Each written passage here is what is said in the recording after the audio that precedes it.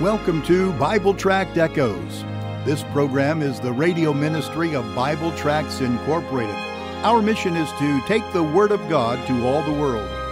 Our Bible teacher is the director of Bible Tracts, Pastor Mark Smith. Since 1938, Bible Tracts Incorporated has been publishing clear gospel tracts and supplying them to churches, missionaries, and individuals all over the world, and all at no charge. Information on how you can receive a free sample pack of our tracts will be given at the end of this broadcast. Now for our Bible study, here is our teacher, Pastor Mark Smith. Greetings to you, my friend. Thank you so very, very much for joining us today here in the broadcast. If you can right now, reach over and pick up your Bible. Mine sits open to a new place. Mine Bible sits open to the book of Galatians and chapter 1. Galatians chapter 1. Today we want to kick off a new study in that book of the New Testament. And let me begin with this question. How would you introduce Jesus to someone who does not know him? How would you do that? Well, that kind of an introduction we call by the terms soul winning or evangelism. Every single believer, every single one, is called to introduce Jesus to those who have never met him before. Many of us have discovered that some people think they know who Jesus is, but much of their information is inaccurate. We need to be growing in our skill in telling the lost about who Jesus Christ is and why he died on the cross. Okay, now that we've got settled, but let me now change the focus of my question. Here we go. My new question is this. How would you go about introducing Jesus to those who have already met him? Now, you may think that's a strange question, and perhaps it is, but nonetheless, that is exactly what we're going to find happening in the opening verses of Galatians chapter 1. By now, my curiosity is piqued. Why in the world would God move the Apostle Paul to feel the need to introduce Jesus to those who are already believers? That question needed to be asked and answered not only then in Paul's day in the first century, but frankly, we need to ask it and answer it anew and afresh today in the 21st century. That's our goal. You get your Bible, Galatians chapter 1. You join me, please, right now. Get something to write with and write on, would you please? For a couple of reasons, I want you to take some notes from the Bible study as well as jot down how to contact us. And here's the reason for that. In my hand right now is one of our gospel tracts. Remember, the word tract is spelled T-R-A-C-T. We're talking about a gospel presentation. A gospel tract is a clearly written presentation of how to know Jesus Christ as your Savior from sin. It's put together in a format simple to carry, easy to carry with you in your pocket or purse. We here at Bible Tracts Incorporated do nothing except publish gospel tracts in different languages, and we give them away around the world. In my hand right now is one of the tracts that we publish. This one's entitled, Ready to Die. Ready to Die. It's a true life story about a young man named James Dunkley who, on his second tour of Army service in the country of Iraq, was killed in the line of duty. But man, did his life ever touch thousands of other lives with the gospel. This title, Ready to Die, was the motto that James Dunkley took for himself when he was 14 years of age. 14. He even designed a logo for his life, and we have that here in the tract. If you're looking for a tract to minister to men, to minister to people in the military presently or past, if you're looking for a tract for young teenage boys, here's a good tract for you, Ready to Die.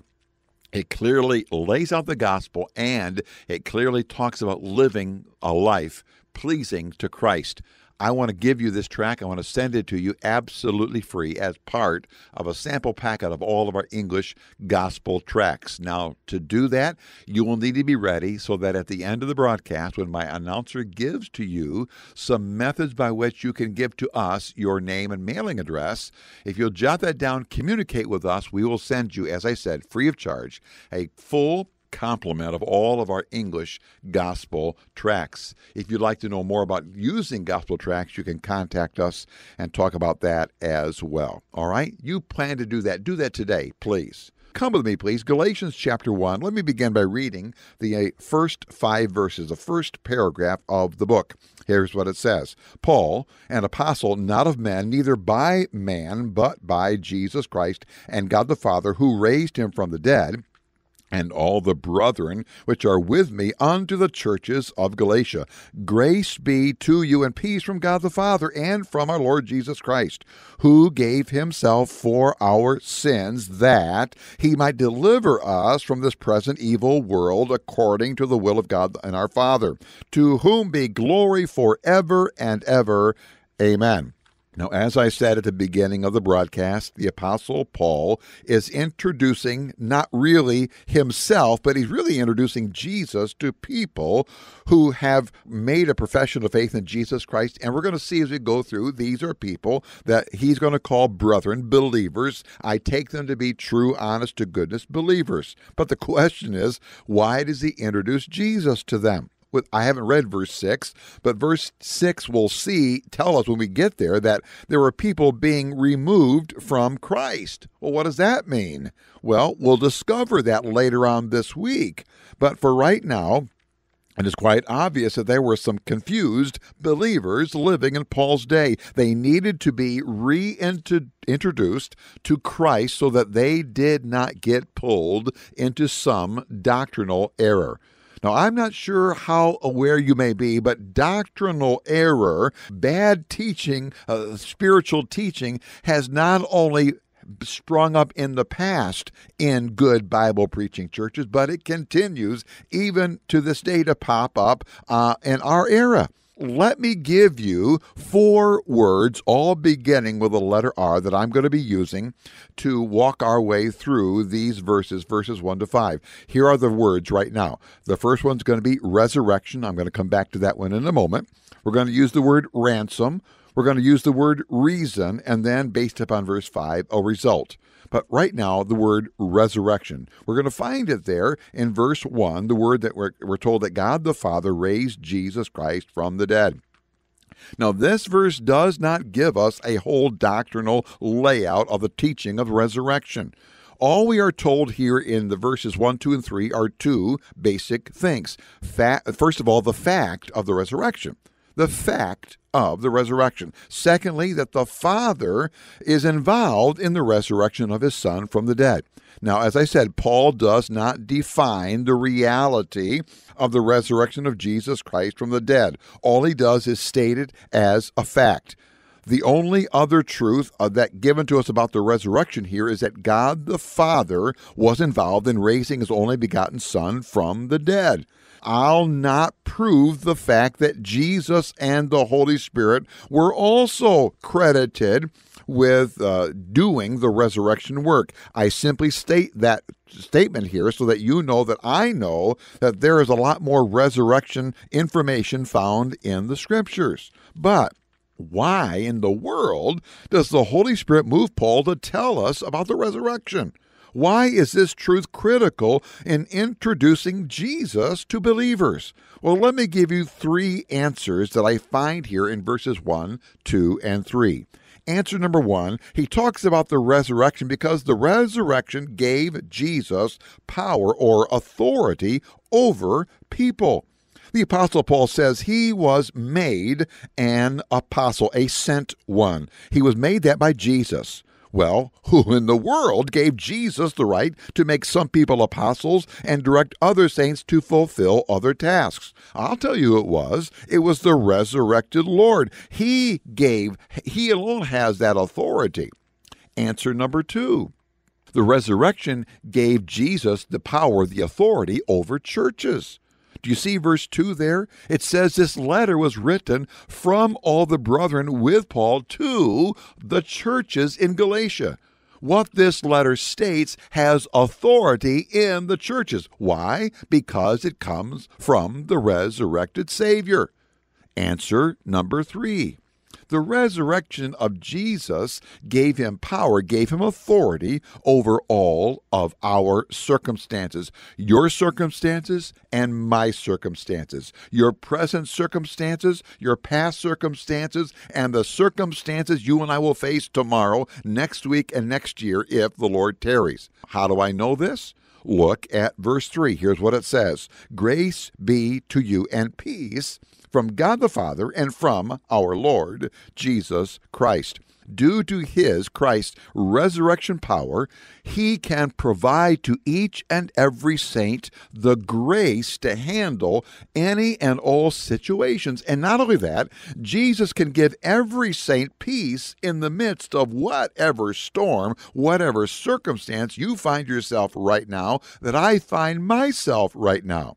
Now, before I get done today, let me go back and remind you of the 3 R words. We're not going to get to all of them today. I talked about the resurrection. Tomorrow, I'm going to talk about the ransom, based upon verse 4. Our resurrected Savior first gave himself as our sin payment, our ransom. We're going to talk about, again, from verse 4, a reason. The word "that" is used in verse 4. A reason. He died and rose to deliver us. And then we'll see this week the word "result" based upon verse 5. Due to Jesus' death, burial, and resurrection, he gets all the glory now and forever. Amen. Now, obviously, we're not done talking about this introduction of Jesus to believers. Tomorrow, I want to pick up with my other words that begin with the letter R. But right now, I want to address you and I who know Christ as Savior. Have we forgotten who Christ is? He is the risen Lord. Oh, we talk about him as our Savior, and let's not stop doing that. But he arose from the dead. Resurrection truth is part of the gospel, part of the good news story. But because he arose from the dead, not only do we know that his ransom payment was accepted by God the Father, but he now sits enthroned as the head of the church, and he has the right to direct the churches, and he has the right to direct the Christians in those churches. He has the right to tell us what to do, what not to do. He has the right to direct our worship in our churches. He has the right to direct our marriages. He has the right to direct how we raise our children, how we conduct ourselves at work, how we conduct ourselves on the church softball team. He has the right because he is the risen Savior. Now, so many Christians today, they want Jesus as their Savior, but they don't want him telling them how to live their life. I'm sorry, dear friend. Did you die and rise from the dead? When you do that, then you can direct your life. Until then, you belong to Christ, the one who died, was buried, and rose again.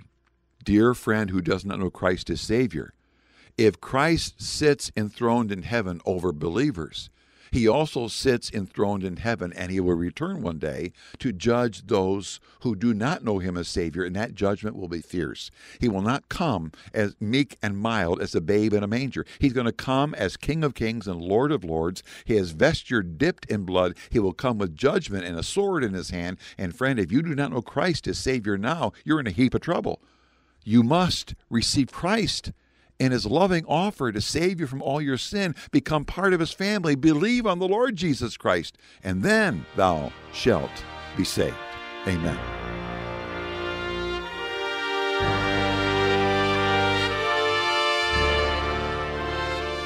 Thank you for joining us today for Bible Tract Echoes. If you would like to receive a free sample packet of our tracts, you can contact us by calling 309-828-6888. Our mailing address is Bible Tracts, P.O. Box 188, Bloomington, Illinois, 61702. Again, our phone number is 309-828-6888, and our mailing address is P.O. Box 188, Bloomington, Illinois, 61702. You can also contact us through our website. Our web address is BibleTractsInc.org. Remember, the word tracts is spelled Tracts. That address is BibleTractsInc.org. May the Lord richly bless you as you serve him.